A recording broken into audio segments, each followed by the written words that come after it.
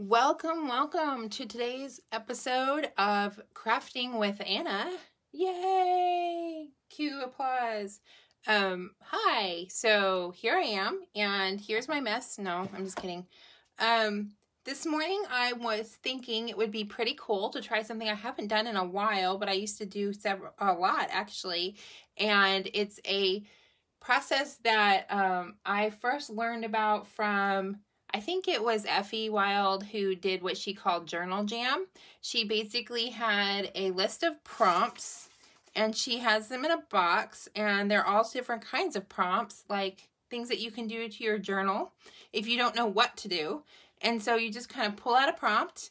Maybe you pull all three, or maybe you pull one at a time and you work on those one at a time, and you add the layers and you do that as you go along. So I thought today would be really fun to try that again, just do it kind of live on the camera, because then I'm not worrying about, well, what am I going to do and who wants me to do what, and is this fun, and is anybody enjoying this, or anything like that. I'll just pull some prompts and play. And then if you're here and you want to comment, feel free. I'm going to try to keep my eye on the comments. It's kind of hard to, my setup for this is not intended for there to be a,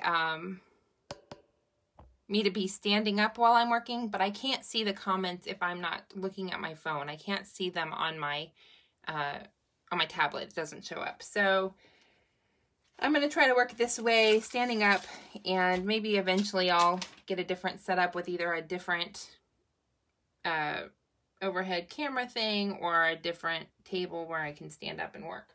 But so I have my, and the problem is I have these really cool cards I made a long time ago. I did all these, I have these old cards. I got this deck of cards from Goodwill, and they're weird. They're like coats of arms, but they're playing cards, but they're nice because they're like cardstock. They're not shiny, so they actually work really well for using them as sort of a media background for collage. So for a while there, I was using them to collage, and I have a whole bunch more than this. I just can't find them. And I actually put prompts on those other cards so that I would have a whole deck of really cool cards to pull from for my prompts. But I cannot locate them at this moment because I haven't used them in a while. And so, you know, real life is that sometimes you can't necessarily find everything that you need, but that's fine. I actually have, this is my low-tech way of, well, this other one's low-tech also, but, oh, and also I wanted to mention that, I'm talking about low-tech. My son figured out that there's an app. It's actually a spinning wheel, like a Wheel of Fortune wheel. And you put your own prompts in it. And so he did it where he did like the different racetracks from NASCAR or something. So when he's playing a video game, he can pick which racetrack he wants to play with, or different people. But I thought it would be neat to do that same app and put in some journaling prompts or art journal prompts or mixed media prompts. It doesn't have to be journaling. It just can be making art and prompts. And so put those in there, and then just have it randomize how you pull it. So you can pull them this way where you have these printed and you just pull some out. So I'm going to get started here, and I think I'm going to pull 3 because that gives me a little bit more direction. It's easier if I pull a color to know what color I'm going to use along the way. So here's the first one. Grunge it up with black paint or gesso. Okay, that's number 1. There are a whole bunch of different prompts here. Wavy shapes. Yay.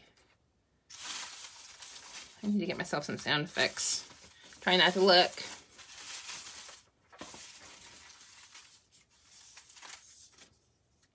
Add a word. Okay, I'm going to pull one more. Mr. Whiskers is here with me. And I will admit that I have a box somewhere of the ones I've used. I stored those someplace else because once I used them, I didn't want them to be mixed in again. I mean, you could totally do that. Dots. Okay, perfect.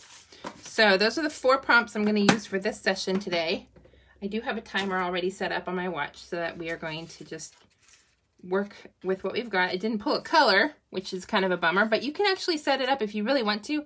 You can set it up so that you purposefully pull. You have different groups. Maybe you have a group that's your box of tool words, and you have your box of colors, and that way you pull out a color and you pull out a tool, and you know, that way you're working from something that's not just random completely. If you want to put a little bit of order to your chaos, which I never do. So okay, so first I think we're gonna do, this is a background that I chose to do. It's already done. It's purple because it fits in with my purple theme for the month. So I think let's add some wavy shapes. Let's see what we're going to do to add some wavy shapes. You know, maybe we won't, maybe, no, maybe, you know what? Maybe we'll do some black first. Maybe we'll do black first. Let me get my black. Hey there, Mr. Whiskers. How are you feeling today? You feeling like joining us today? All right. I'm going to use some, do I have, no, I don't. Pardon me while I dig through my stuff. What's this one? I think this is a Payne's Gray. Will that count as black? What do you guys think? I mean, it's my rules, right? I can do whatever I want. I can do what I want. It's my, I make it up as I go. It's my rules. Grunge it up with some black paint. Okay. And I'm going to use my gel plate. My nice grungy gel plate, which is actually not as grungy as it looks. That's actually just the acrylic, the little acetate sheet that I have here, but it is nice and yellowy because I was using some alcohol ink on it. If you're going to use your gel plate for alcohol ink, I would say dedicate one gel plate for alcohol ink so that you're not staining multiple gel plates, because I did that. I stained multiple gel plates, but good thing is I know where I can buy more. So it's the store. Okay. And this is my very basic black paint from, ooh, ketchup sounds. Yes, we're going to see. I don't even know if this is good paint anymore, but this is from, you know, Hobby Lobby, or it's Artist Lofts. Is that Hobby Lobby or Michael's? Michael's. Grunge it up with some black paint. Oh yes, there also has to be some singing because it is called Journal Jam. That's what Effy calls it. I don't know a better word than that, so so that's the word I'm going to use too. All right. Oh my gosh, this is going to be so interesting. Also, there's already some nice black paint in there. This is definitely more grungy. Mr. Whiskers doesn't appreciate that I'm doing this.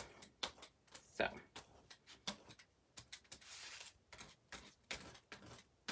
And some of this paint is just not really coming out as black. Can't tell if there's a shadow. I apologize if there is a shadow. I like to use my brayer for grunginess. There, you could use other parts, but I think part of the fun part about the brayer is that it doesn't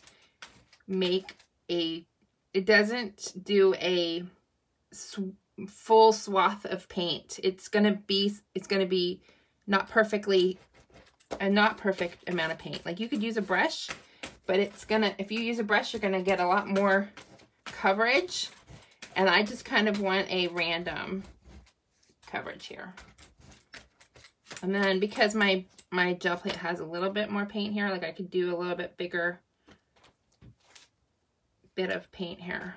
A little bigger paint bit. A bigger bit. More like a stamp, okay? Let's get all the paint off of my gel plate, pretty much. Oh, I probably should wear gloves. I don't know. I always end up with so much paint on my hands. It's crazy. Right. Can't tell if there's anybody else on, but that's okay. I'm just going to keep working. If you're here, I'm really sorry that I can't see any comments. I can't see. I don't see any comments, so I assume that means nobody's here. All right, so I did some black, and that's good.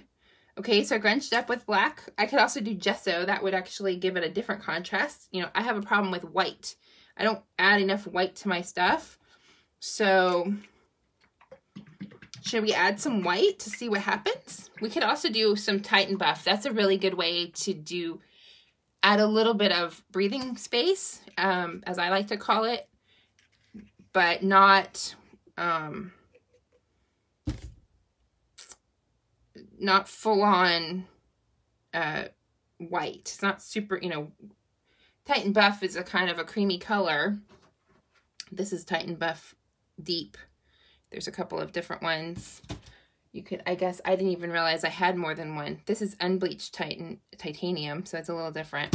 But they look very, actually, see, unbleached titanium and Tighten Buff Deep, very similar, but not quite, but very similar. Also different brands. Okay, so since that one is, that's white, and it says Wavy Shapes. Ah, perfect. I'm going to use a stencil from Dina Wakley, and let me just dry this just a little bit. Heat it up. We all like to watch paint dry, don't we? It's so fun. All right, so first we did grunge it up with some black.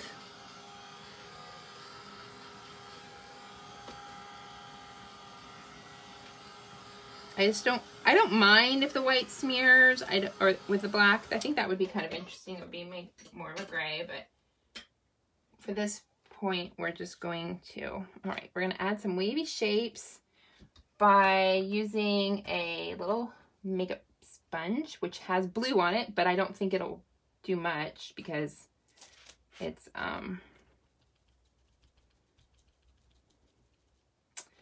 actually, it might not do much of anything because the sponge is kind of hard. Okay, so this is, we're going to add some shapes. These are wavy. I consider this to be very wavy.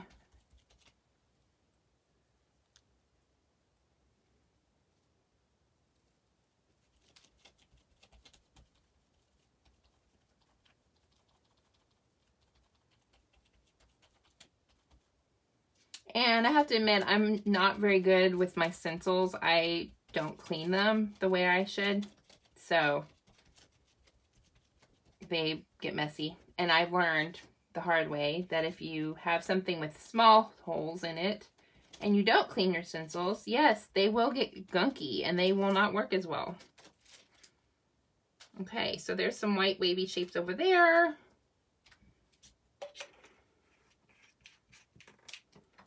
Not exactly grunging it up, but it does provide a nice amount of contrast, doesn't it? I like this idea of using the lid from the gesso jar to actually get a little bit of the gesso out. And you can use white, but I like using gesso. I don't remember who I saw do this, where they use just the lid. But I've learned that, you know, it depends, and I've said this before, but if you think about how it is that you're going to use the product, when you go to grab what it is that you're getting, look at how it comes. Like, does it come in a jar with a big round lid with a wide mouth? Or does it come in a bottle where you can dispense it differently onto your project? And I don't understand why in the industry why matte medium comes in a jar with a big wide lid. I've seen it in bottles, and I've actually started reusing a bottle that I have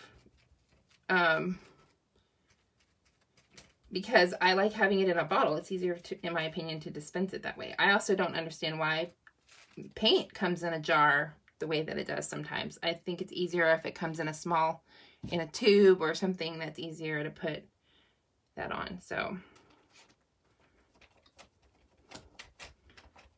just using up a little bit more of that gesso I have on my thing. It's not going to be super dark or a huge amount of contrast there, but it's a good, I wanted to try to pull the page together that way. Okay. So there's some white wavy lines that goes along with that one, wavy shapes. Might add some more later.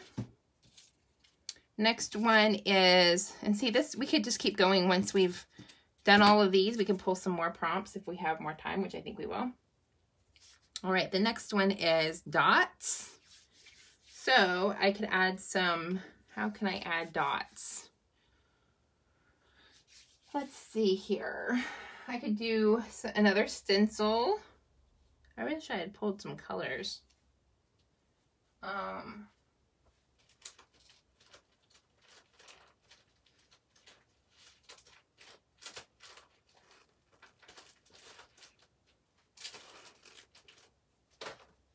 This is one of my favorite stencils from Dina, but it's actually from the Crafter's Workshop. It's kind of dots. What color should we use? Let's see. How about lime green?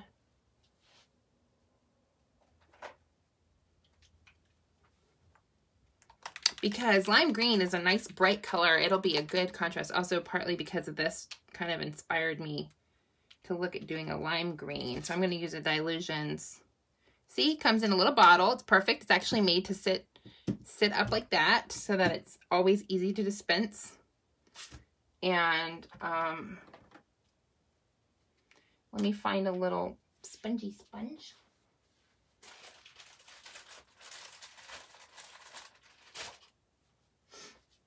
These are sponges from the dollar store. This paint is a little bit thin, so just be aware of that.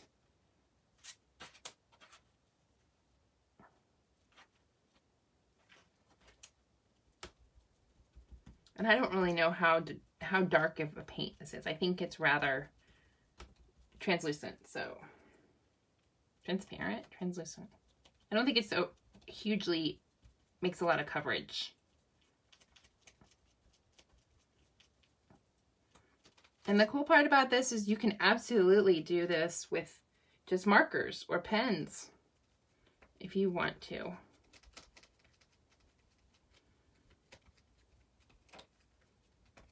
It doesn't have to be paint.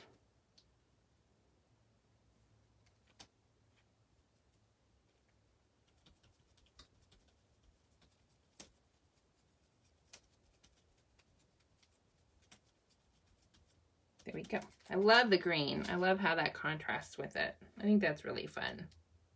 All right, the next one, the next prompt is to add a word. Okay, let's see here. And I have more paint here, so let me find my other journal.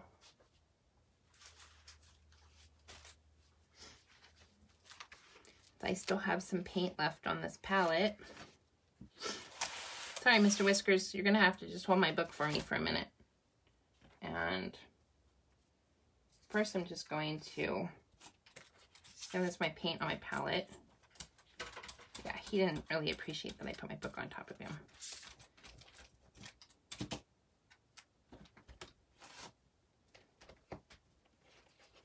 So there's a little bit of that paint coming off, just to give it kind of a look. This is a Dilutions journal. I call it my Mop It Up journal. And because I still have some paint on my stencil, on my sponge here, I'm just gonna stencil this.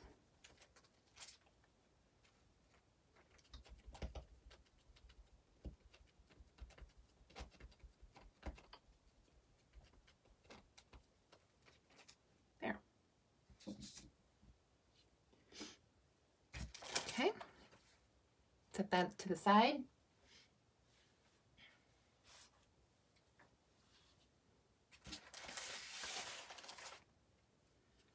Okay, let's see here. So now our next prompt is to add a word.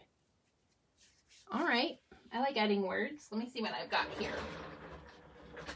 Okay. We have, I will bend this rule a little bit, and I'll say that I can add more than one word if I feel like it. I use that one a lot, though. That's the one from this set. I love those words, but I think I'm not going to use those. Let me see what I've got in my...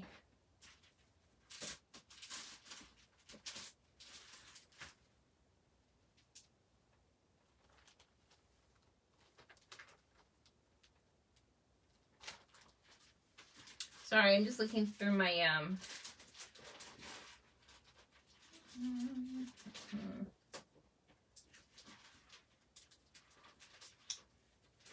through all of my different options here. You know, Dina Wakely. We love Dina. I think she has words. She has words we can't read.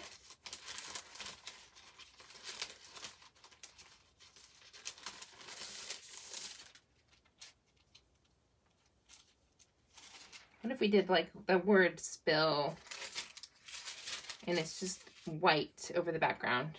I am trying. I like that.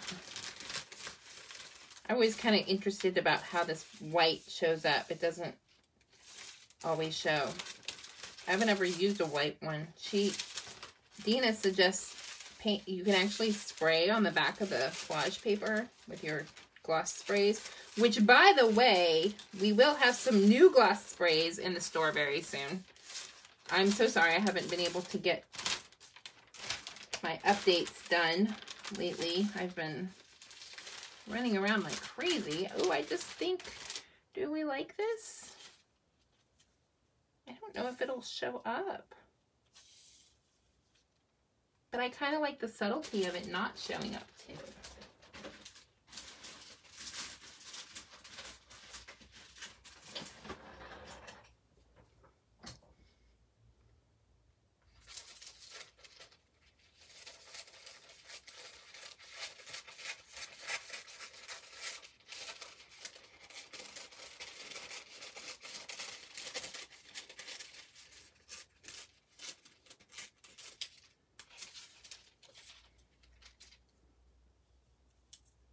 And I can go back with my white, I can always go back with my white marker or pen, you know, Posca, and go over it. Okay, so there's my gel medium. Let me grab some scraper.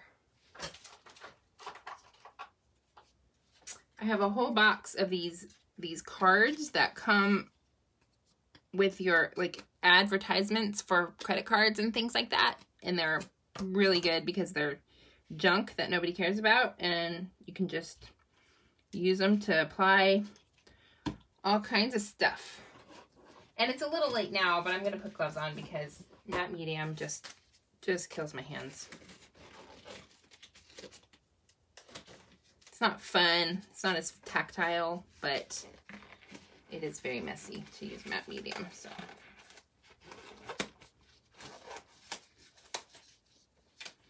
Okay, let's see here.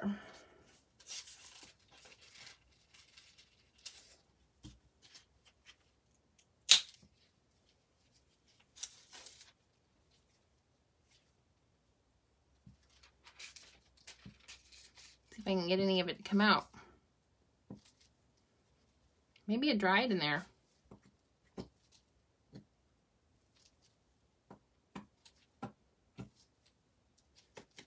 I have more somewhere. Where do I have more?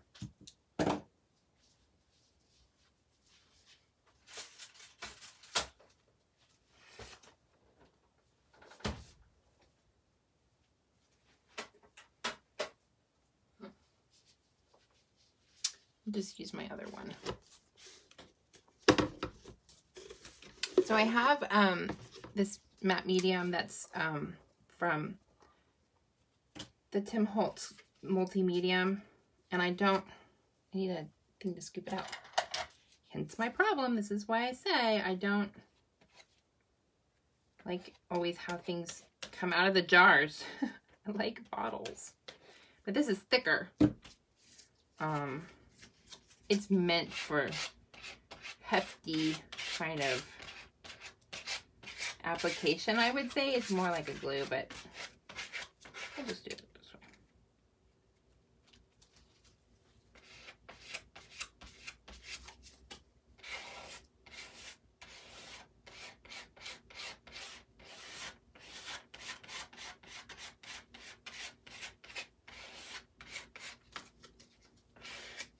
hopefully my gloves do not stick to the paper.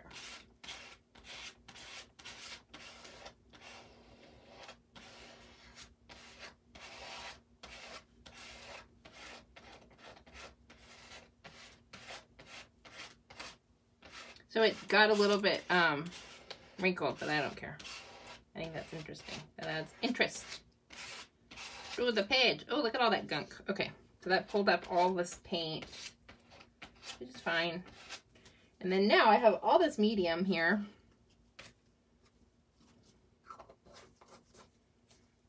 Actually, I'm going to...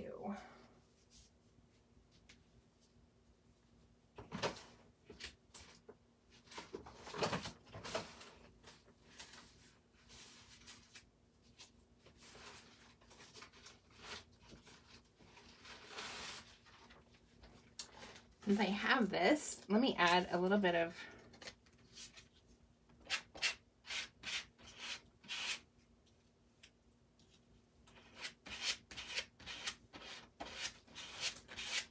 there's another word. Words that way, right? That works for the prompt, I think. So I know it's very different because it's not the same color, which kind of bothers me, but I'll fix that in a little bit. I'll go back and add some paint on it. Maybe the matte medium will make it kind of dark.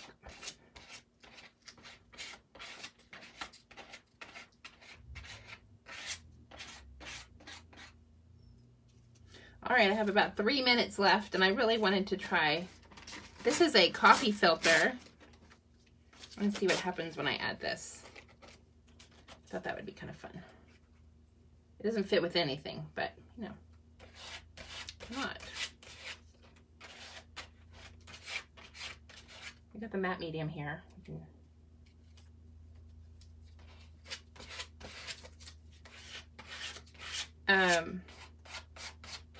When Jenny from Flow by Jenny Grant, when she does her collage, she purposefully goes off the page. And I think that's very cool. And then what's cool is I don't really like that it's got this rounded edge. So what if I just do it where it goes off the page, and then I can trim that down. But I like that the coffee filter is thin enough that it adds a little bit of color, but it doesn't actually, you can still see the green dots underneath. So that's a bonus. I was wondering if that was going to happen. And it kind of plays well with the brown or the tan color from the thing, so from the book pages.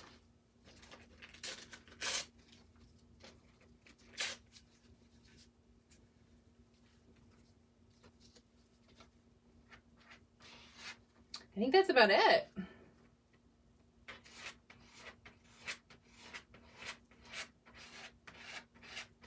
Yeah. Oops. So there we go. I think we're going to call this about done. And it has to dry a little bit, but I think it's good. So thanks for coming along with me today. And if you're watching this on a replay, then thanks for watching the replay. And I hope that you have a good weekend, or whatever day of the week it is you might be watching. And have fun. And always and remember that it's okay to play and make whatever you want. And sometimes it helps to just have some random words that you grab from a box, and then it helps you decide what you're going to do on the page that day. So thanks so much for joining me. Thanks, Michelle. I'm glad you were able to join me for a little bit. I don't know how long you were on, but I'm glad you were able to join. Yeah, the blue and the purple, that was all part of the background when I first started. So it's always a building for another project later. So, all right. Thanks so much. Oops, there's my timer. All right. Bye.